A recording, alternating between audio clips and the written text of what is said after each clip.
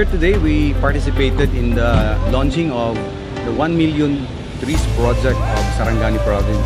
So this is a Ronda Provincial project under the banner of Governor Ruel Pacquiao. And this time we are here also in the groundbreaking ceremony for this sanitary landfill project for the medical waste treatment of the province of Sarangani.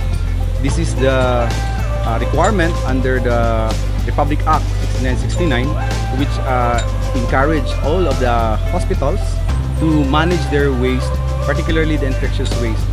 And this is not under the Republic Act or RA 9003, but rather this is a requirement under the Republic Act 6969 or the Toxic and Hazardous Waste and Nuclear Waste Act, which requires the treatment of infectious waste for all of these types of waste coming from the hospitals.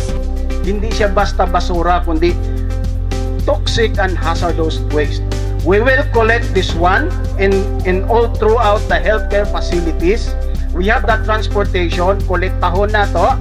It transport siya diri sa atong facility. So this facility will process all of that kinds of waste.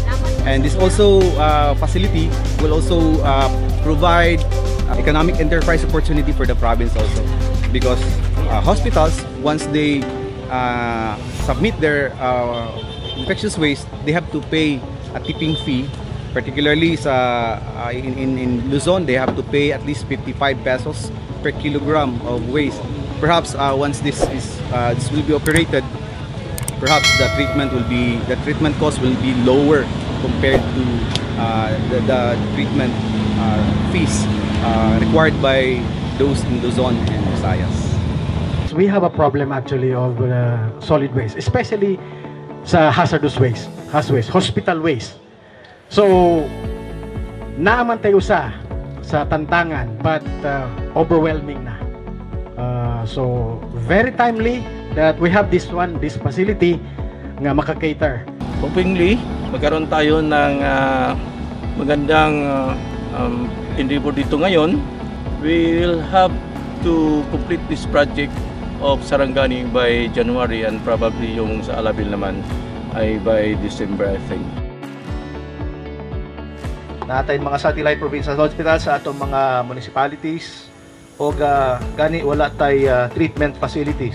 So mao ni ang reason nganong atong itindog yun ni kay dapat we must all responsible disposing the waste, particularly the hazardous toxic waste coming from our hospitals. Today we mark another milestone in the province of Sarangani as we formally start this project. As what we had done this morning, from there we planted trees, and from here we again have this kind of project. Of course, this is all for the sake of caring our Mother Earth.